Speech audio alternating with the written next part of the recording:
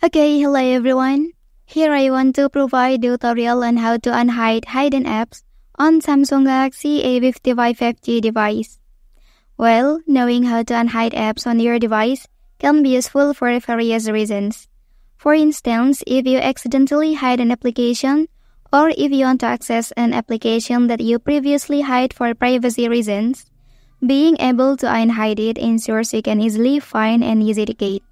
So how to do that? Let's go to the tutorial.